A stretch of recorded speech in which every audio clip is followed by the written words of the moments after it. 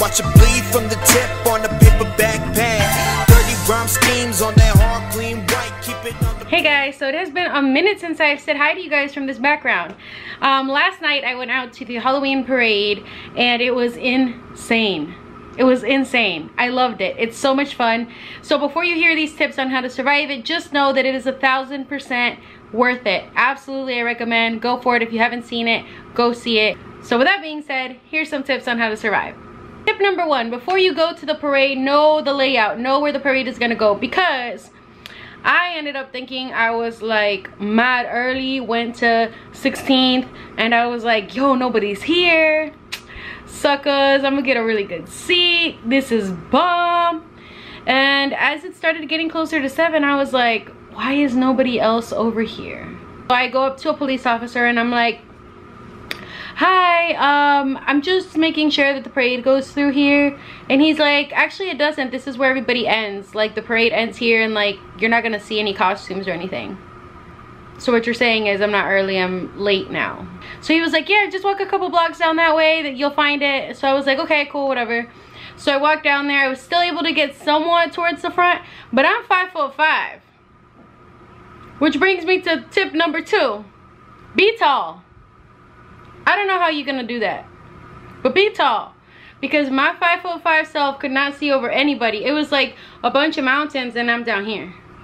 I was just kind of like, but that was only at the beginning, because later the NYPD has you move the barricades forward, and then you got to be careful not to get trampled, because everybody just like pushes.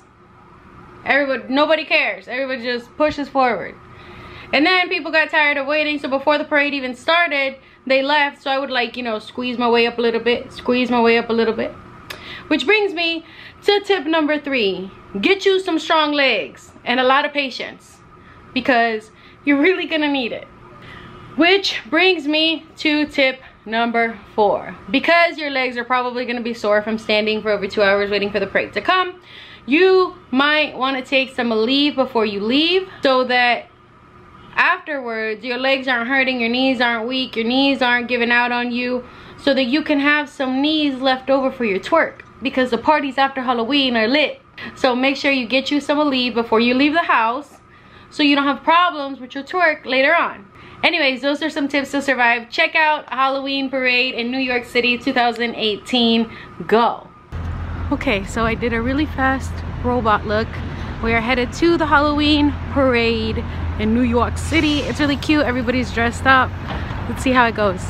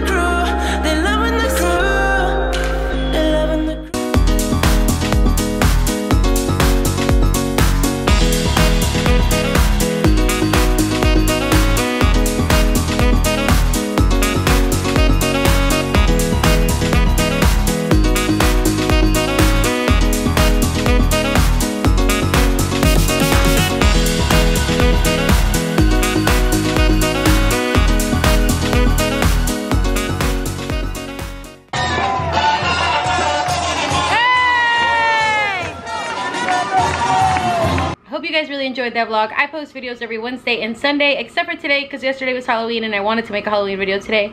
But anyways, catch you next time for some more shenanigans. Until then, remember to always keep adding color to your canvas. Be brave, be kind, y viva la vida.